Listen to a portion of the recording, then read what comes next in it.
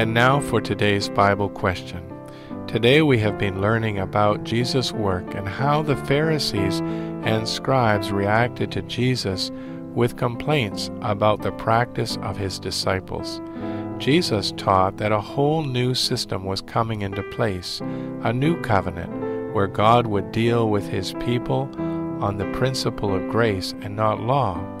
We also learned about the Sabbath and fasting.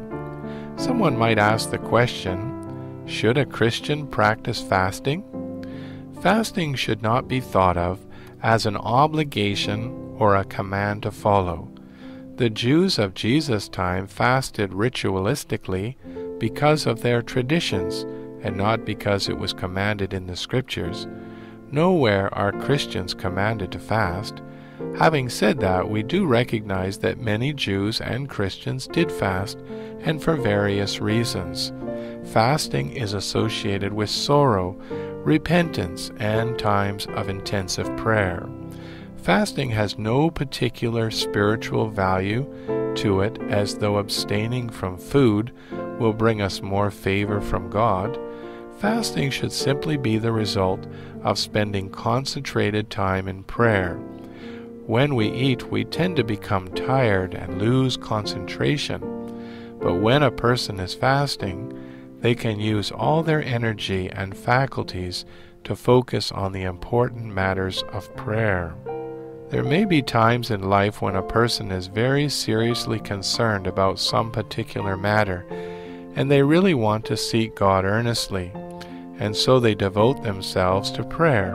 Because of the intensity of prayer, they do not bother to take time to eat. There are other times when a person's heart may be very sorrowful or deeply concerned about something, and so they simply lose interest in eating. Fasting should never be thought of as a religious requirement or something that makes us more spiritual, giving us more power with God.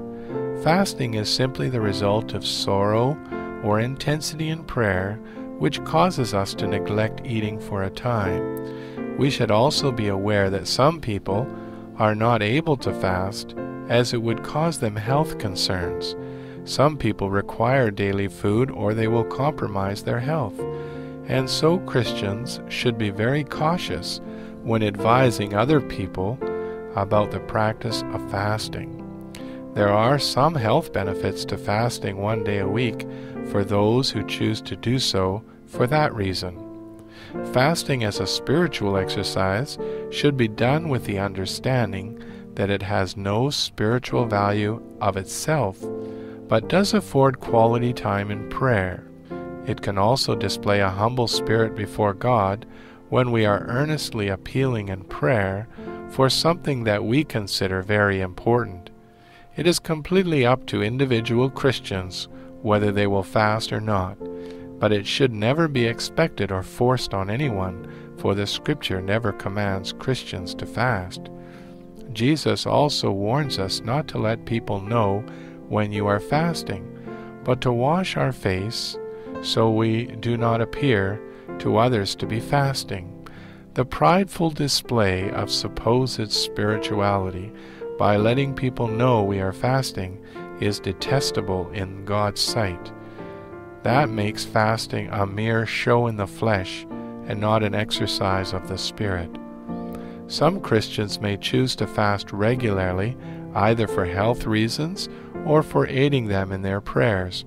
But no Christian should be made to feel bad if they do not or cannot fast.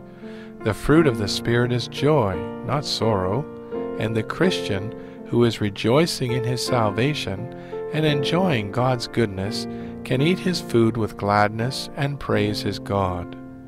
So continuing daily with one accord in the temple, and breaking bread from house to house, they ate their food with gladness and simplicity of heart.